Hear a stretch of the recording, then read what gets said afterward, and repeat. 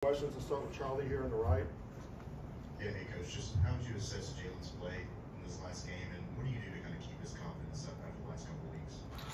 Well, I think none of us coached or played well enough in the game Saturday, and that starts with me.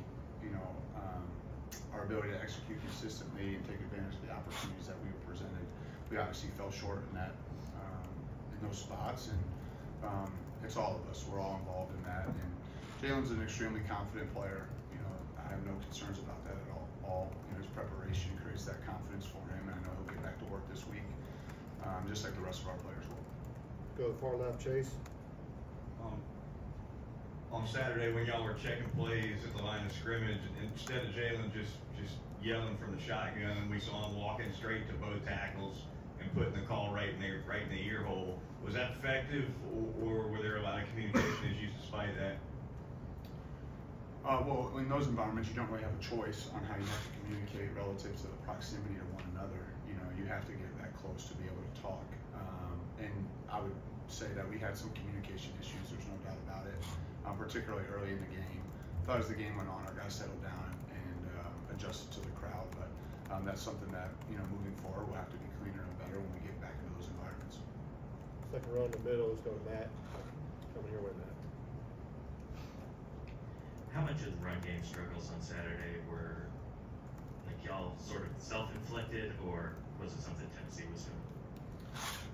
Well, I want to give credit to our opponent, on some of the things that they did, but I thought there were some execution issues by all parties, whether it was decision-making in read plays, whether it was simple fundamentals or technique.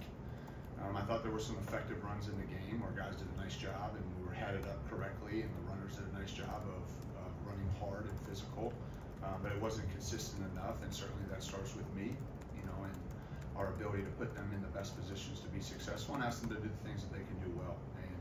And there's lots of those things, and we just got to make sure that we tighten that up and do better, because I do think this is a group that can run the ball effectively, and we got to make sure that we improve in that area and give them enough shots at it to show what they're capable of. And so we're looking at that first as a staff, and then certainly, identifying the things that we need to improve on, because that's an area where I think we can do a lot better than what we've done. And I know we have the players to do it. I know we have the scheme to do it. I know we have the staff to do it. And so that certainly will be a point of emphasis for us this week for sure. Second row on the left, Katie.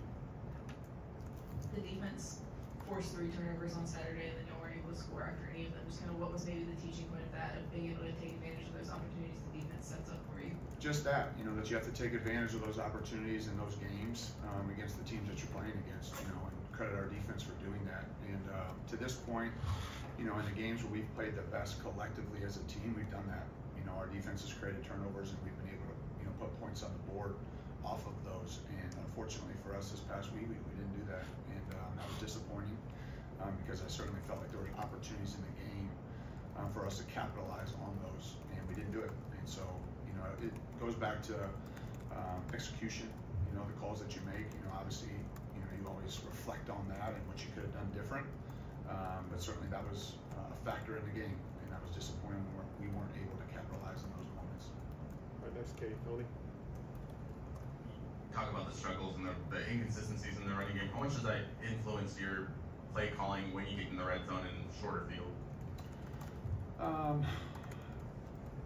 I guess you're always trying to make decisions that you feel help your team win, and that's a moving target as the game is progressing. I think some of the things that occurred in the game on Saturday, particularly early in the game, is when we were getting behind the chains in second and long situations or third and long. We were in a lot of those in the game. That makes it harder to, be committed to running the ball when you're in second and long situations. And so, you're just always trying to identify what's going on in the game. How are our players seeing it? What is the opponent trying to do, and how can we best attack them based on what the situation that occurs? But certainly controlling the line of scrimmage and running the football, particularly when you're on the road, is important. And like I said, we have the players to do it. We have the staff to do it. We have the schemes to do it. And so that'll certainly be an emphasis for us moving forward. Staying on the left side, front row, Colin. After the game Saturday, it seemed like Jalen consistently took responsibility for the offensive struggles just over and over. I'm curious, like, what is your message to him post game to make sure he, the weight isn't, impactful of, the responsibility of that weight, like, isn't impactful for weeks to come, and like that he, moves on and, in terms of being a leader and kind of the continuation of what you guys want to do offensively. Well, yeah, I think Jalen's made some incredible plays for us this year. I don't think there's any doubt about it. And certainly, some of the success that we've had offensively, he's been right at the forefront of it. And so he knows that, and certainly, when you come up short, there's always plays that you would like back. There's always moments, coaches and players. And that's just not the quarterback. That's everybody. And so, that's part of competition. We know we can play better. We have to play better.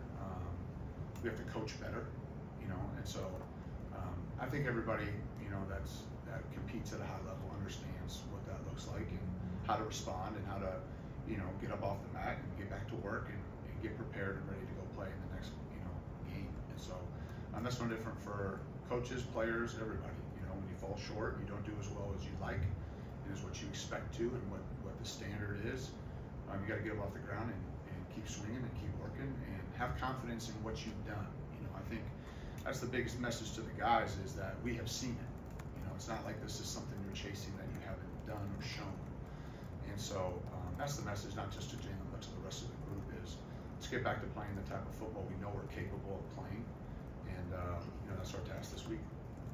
Stay in the front row here, Jack.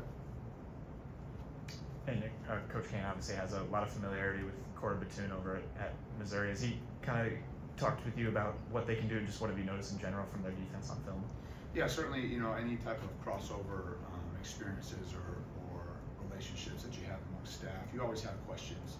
I would say what great coaches and Coach Batoon is the same is, you try to adjust what you do based on the personnel that you have. And so there's always core fundamentals and principles that, both Kane and Coach, Batoon share, but each group's a little bit different, each year's a little bit different. And, I think the way that they play, I think the effort, the toughness, the physicality, the disruption of the football, I think those are the things that you see, aside from maybe some similarities schematically, because I think great coaches, like the ones we're going against this week, they just adjust to who they have and what their players do best.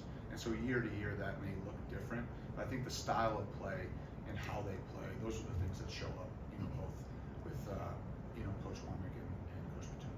All right, we have time for 3 more questions, starting with back row on the left. Moving forward, how do you plan to incorporate veteran receivers like Kendrick Law and Kobe Prentice when playing seasoned defenses? Well, we're always looking at utilizing all of the personnel that we have and how we can best put our players in a position to be successful. That's for every position. Who can give us the best chance to win? Who practices the best? I think both those guys are really talented players, and I know they're going to have big moments for us here down the stretch. And so, I think not just those two in particular, but all the guys. We need everybody, to continue to progress, continue to learn, continue to grow, so that we can utilize them all, here down the stretch. Let's go to Mike, and then we'll finish with Cody. On Jalen's fourth down sneak towards the end of the first half, the TV broadcast showed Ryan and Jeremy pretending to shoot a basketball on the upside of the field. Is that part of the design of the play or just something spontaneous? Yeah, you're talking about the quarterback sneak. Yeah, I don't know. There's nothing on the field that we're not coaching. So that's how I answer that. All right, we'll finish up with Cody. Second row here. Yeah. The last few weeks, Milrow's been hasn't been nearly as effective as a runner. I know you've talked about execution, but what have opposing defenses kind of done to limit his effectiveness in that way? I think that, there were some effective runs. There's obviously some read elements of some of those runs, where we need to make sure we make the right reads all the time. I think the negative yardage plays and going backwards, that's really what's hurt us, as far as the production in that standpoint. And some of that has been in the past game. And so just eliminating those, I think, will help us obviously stay ahead of the change, give more at-bats as far as just opportunities for that. And you're trying to find new ways and creative ways for all your players. Obviously you get this far into the season, there's certain things that you have tendencies on, there's certain schemes or sets that you've run plays at before, and you're trying to counter that with other types of schemes. So, yeah, I think we got to eliminate the negative plays. We got to, be the biggest thing that I would say is, you know, when we have negative yardage plays, you know, it's hard for anybody to overcome that, and so that certainly skews some of the stats that way, and that's what we'll be focusing on. Thank you, Coach. Appreciate it. Thanks.